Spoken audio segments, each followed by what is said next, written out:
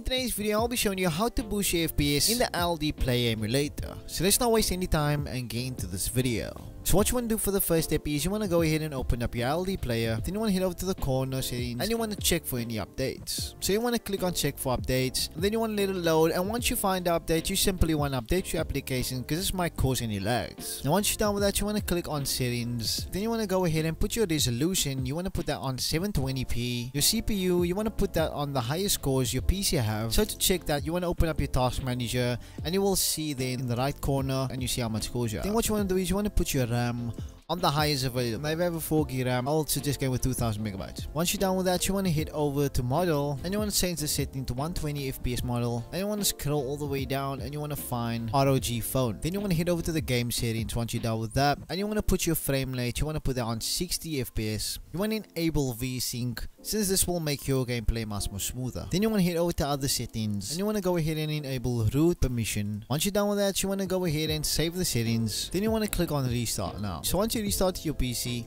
you want to head over to the search bar and you want to type out graphics settings. You want to click on that. But once you make your way all the way here, you want to click on browse. So just click on that. Then you want to head over to wherever your ldplayer is.